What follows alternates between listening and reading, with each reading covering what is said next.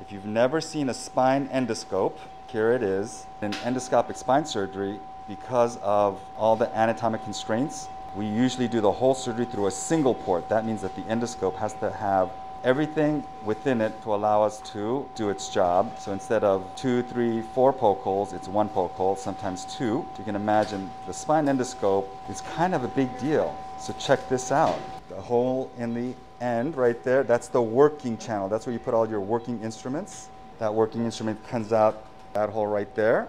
There's also the irrigation ports. So one port is for saline going in and one port is for saline coming out. And then there's the light source right here that goes down the fiber optic camera or lens. You can barely see that. That's probably the smallest part of the whole thing. And the image comes through the fiber optic lens to that eyepiece right there. And then we attach to that eyepiece a camera that connects to this awesome endoscopic tower with a massive 4K monitor.